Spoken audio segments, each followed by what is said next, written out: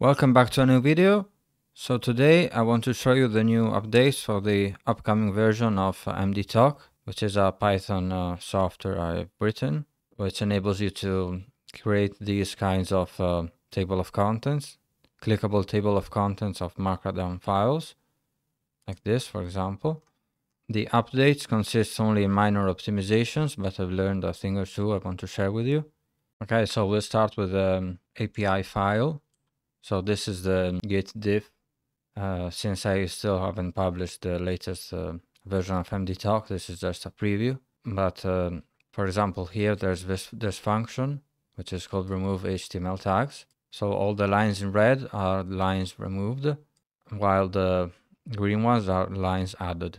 So here there was a list of instructions, which they will all repeated. As you see, they are very similar one to the other. The only thing that changed is this first value here, because this is a chain of string changes.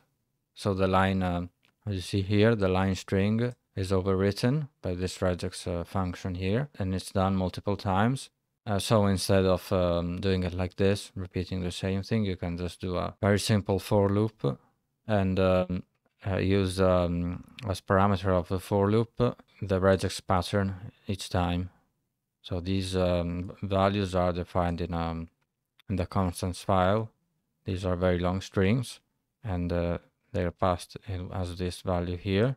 And so this was one way to do it. Okay, so there was another way to do it, but I decided to go for this way because you could do, so this is the original source code. So this is the function, remove HTML tags. So instead of doing a for loop, I could have done something like this. If you do a command like this, so there's a new list is created. It's saved in the line variable, and you still have the same function call, the same for loop here. It's inside this list comprehension. So this is a list comprehension. However, there is this special operator, an assignment expression. So it's defined in PEP 572. And so since the line variable needs to be updated every time, and so this is a kind of assignment thing. However, if you see the problem here is since I needed only the last element, see I do -1 here, which means the last element of this list. There is no point in creating a list comprehension and saving all the values in memory. So the right thing to do, instead of using this expression here and the assignment operator, okay, that you can, if you want, maybe there are some use cases, but this wasn't the case anyway. So instead of doing something like this, this is better suited. Okay, so for example, to use this assignment operator in a way that makes sense, you can do it like this. For example, you save the value of this search regex thing here in the mass variable, and then as it's written here, you do something in the mass. So it enables you to save some lines of code. Same with this loop and with this list comprehension. So yeah, it's just a way of saving a few lines. Anyway, moving on to the other news. I changed some typing definitions in the function prototypes. So I discovered that you can, instead of using the simple typing with one type only, there are different options. So for example, if a function needs a list of strings, you can define it like this. So list of str. And so here, for example, I removed this code, which raised a type error if the values inside these two lists were in strings. If you do like this and you pass something different than a list of strings, it won't be raised on runtime because these typings are only checked by some linters, for example, MyPy. So this is the responsibility of the developer to check the correct value type. And if you read the PEP 484, which is called type-ins, it's written everything you need to know. Since Python is a dynamically typed language, to put some order in your code, you can do something like this. If you know, for example, that name is a string, you can use this kind of expression, so variable, colon, and type like this. With this kind of syntax, you can generate even complex annotations, such as these ones. And so I've used quite a few of them in this update that weren't there before. So yeah, as I said, this one is one of the easiest ones. And yeah, as you can see, you can do it like this as well. And then we have these two variables, for example, this one types header type counter. Now I'll show you what it means. It was defined as a simple dict before, like this. And the same one for this one.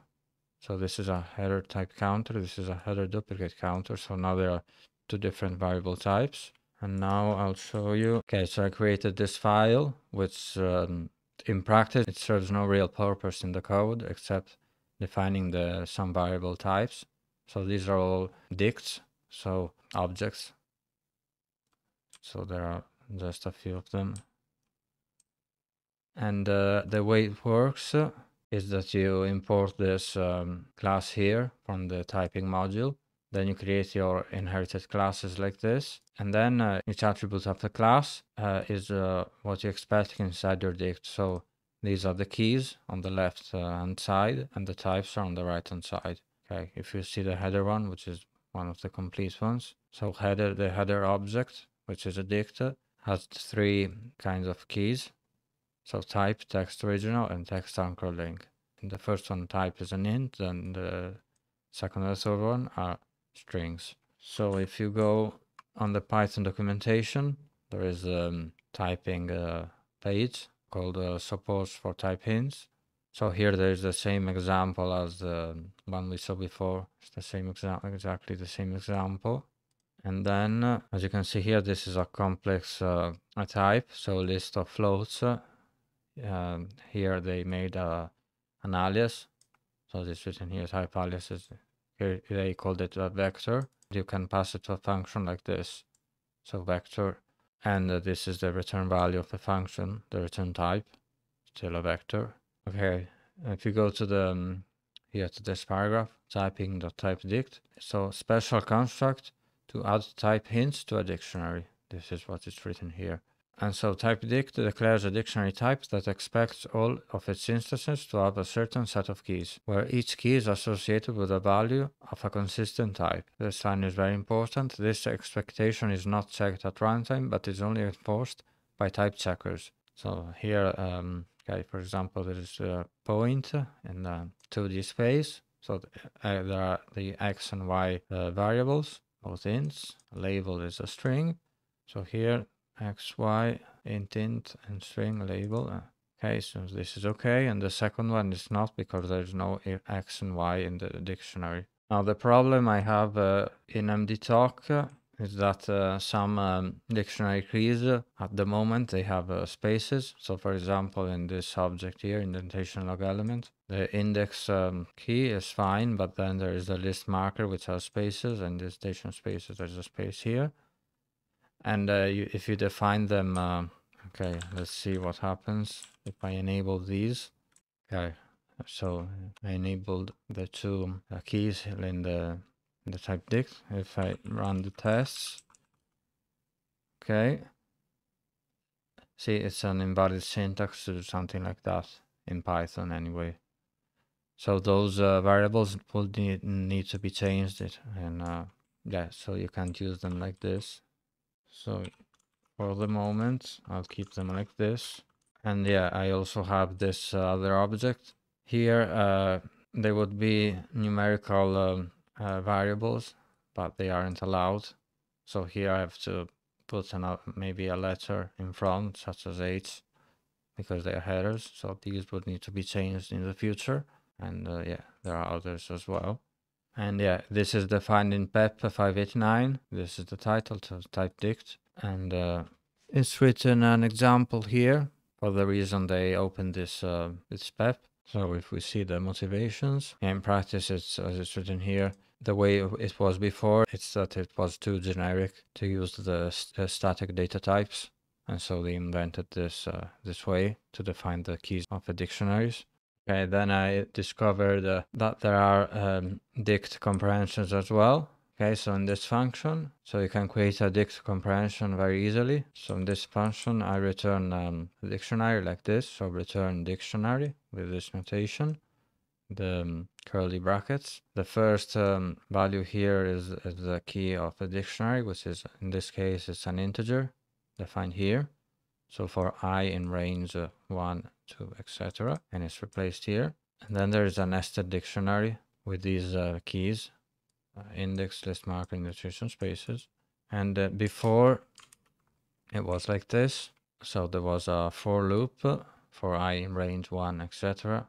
Indentation log like this of I equals dictionary. So the red lines have been deleted and they have been replaced with the green ones. I think it's more readable. The last important change is in the build anchor link function.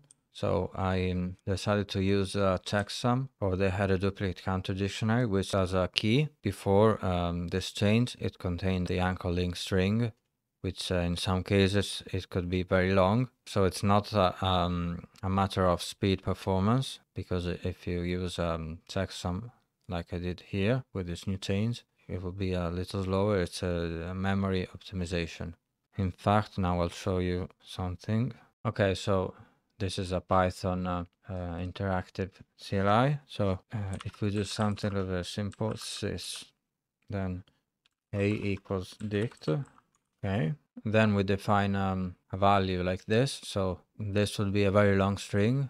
So a is repeated 2 to the power of 30 times, added with the string b, still the same number of times. The string c, it's still the same number of times, equals 1. So see, it takes quite a long time just to save this value, because the computer needs to generate the string. So if I try to print a like this, so remember there's just one value at the moment, it takes a few seconds. So this is what happened in this function before, in the worst case possible.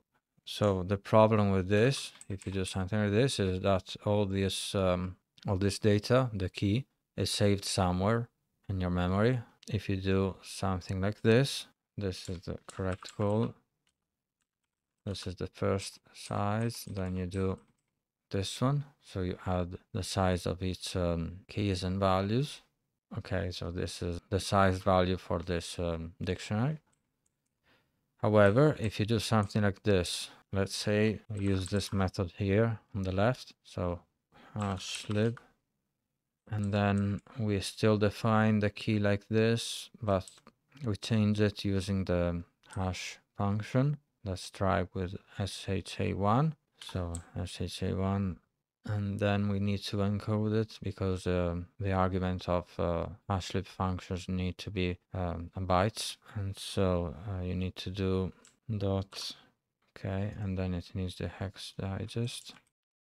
Okay, so if we replace so a equals dict, then a of this value here, okay, equals 1.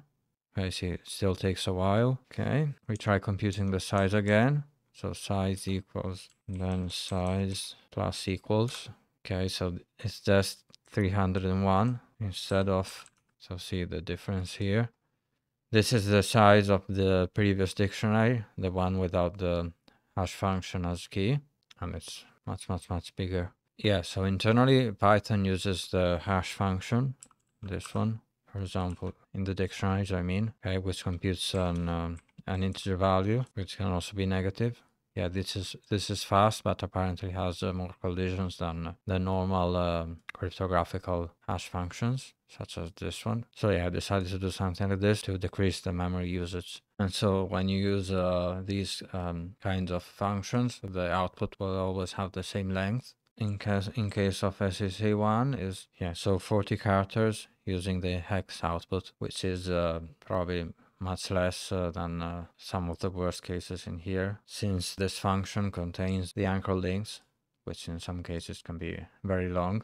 So just to remember you what anchor links are, so these ones. So if you go on readme, you go on row, okay, so these are the anchor links. So in normal cases, yes, they are very short, but in theory they can be thousands of characters long and impact your memory. I think we're done for this video, and if you liked my insights, if you found them useful, put a like and subscribe, and as always, bye bye.